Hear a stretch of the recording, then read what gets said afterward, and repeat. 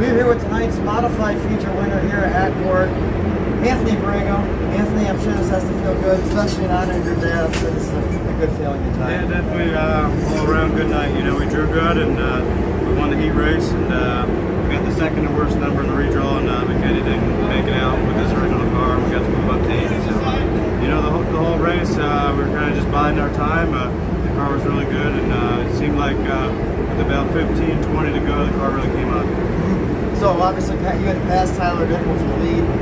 What was going through your mind, especially with all the lap traffic in the way? What was the process trying to get around him? Yeah, you know, with the lap traffic, we were running third, and second place guy got taken out. You know, he kind of tried to slide the lapper, and I think he ended up on his nose. But you know, as that was going on, we were really good on the bottom, and I think we might have got both of them. All right, Anthony Perrego picking up the win here at Accord. Congratulations. Thanks,